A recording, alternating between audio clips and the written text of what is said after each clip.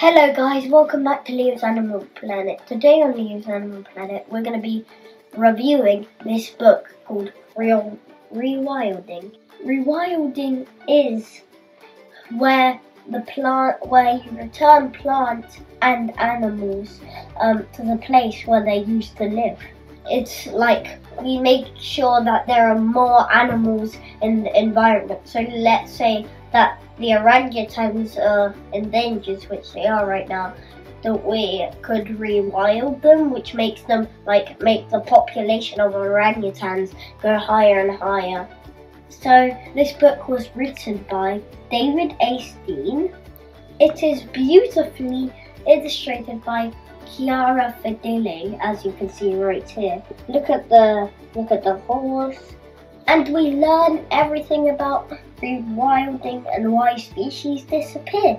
Whether it's over habitat loss, overfishing, overhunting, taking lots of wood away because that could be like a type of animal's home.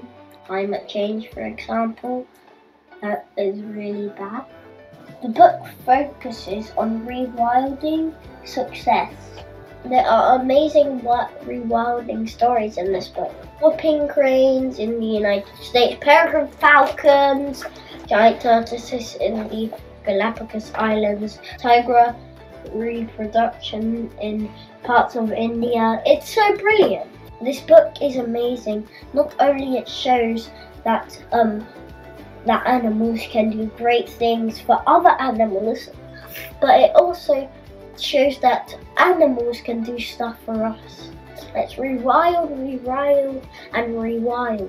What I love about this book is that you just come back to it. So let's say outside, I came back from school, read a bit of it, I learned new stuff. This rewilding book is out on the 5th of July, but you can pre-order it right now. I've selected 2 rewilding amazing stories from the book. Let's start with one from the UK, aka the United Kingdom. This one is about beavers because you may think that they're actually doing something bad for the environment by cutting down wood. Actually, they're also doing something good for us. But there's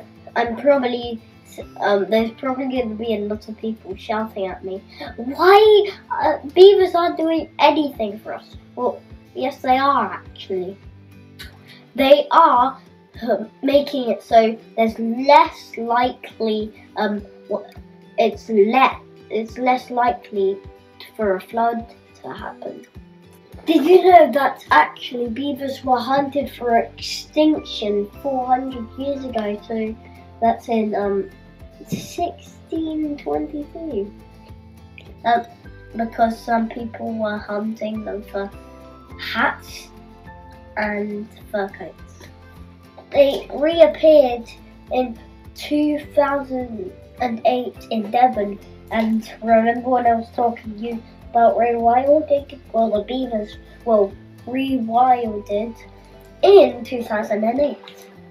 Not everybody was happy about it, because farmers and stuff, they were concerned about beavers coming back. And the government were like, okay, let's get rid of them. But actually, if we get rid of beavers, our life will be, a lot more people will die. Because we know that they're cutting down wood and bits of trees, but actually, they're doing something good for us. They're stopping the amounts they're making it less likely for floods to happen. Exeter University found out that actually beavers are doing something so amazing for the environment, and they're stopping floods. So the wetlands that the beavers made attracted fish, birds and amphibians, which attracted like brook lamprey, a teal, dippers, and also a water vole. So the government decided to let them stay.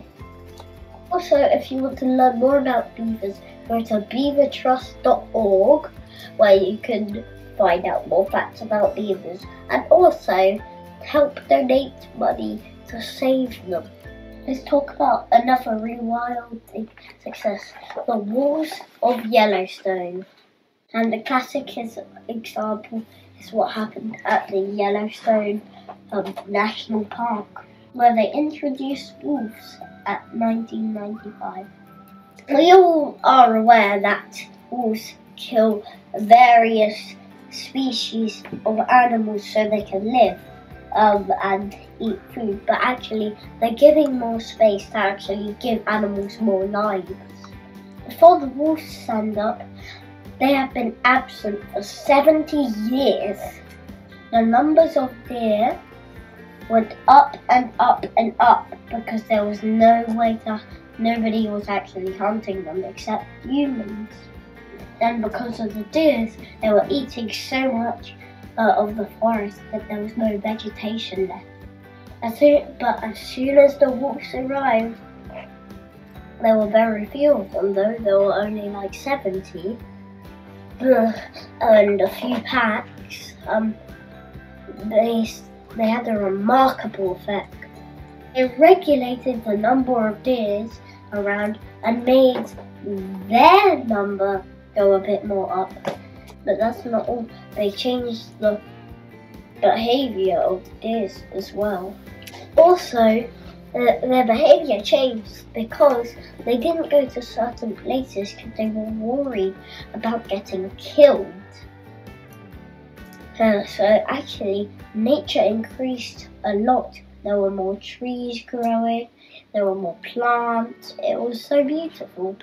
And also, as a result, some songbirds, in their number increased, and migratory birds increased as well. And also the beavers increased because beavers like to make dams out of wood, because that's what they are made for. And the wolf helps them do that by eating some of the deer that eat all the wood. And it created a lot of space for other animals to live, like ducks, amphibians, reptiles. Also, the wolves killed the white-billed coyotes, and with that, rabbits and mice population started to grow. And because of mice and rabbits, we saw a lot more animals like weasels, hawks, and also some badgers and foxes. Ravens and bald eagles came down, and we also noticed bears. The wolves also changed the geography of Yellowstone, and because there was more trees, there was less soil erosion, which meant that the river was stronger. Make sure you subscribe and like the video. I really appreciate that we got like over 600 right now. I feel so happy. I feel so proud of myself and my mum, who is my editor. I also really appreciate that you subscribe to my channel. So what I think I am gonna do, next video I will read you an entire chapter about the Iberian Lynx, which is basically the whole story about it. If we get something, a like goal that's very small, which I know you guys can do it, it's just 80 likes, okay? If we get over then 80 likes, I feel happy. If we get 80 likes, we get 80 likes and I feel happy. So I really want to read to the Iberian Lynx to you because it's such a brilliant story. And I wish you the best of luck from now on. Bye. I saluted.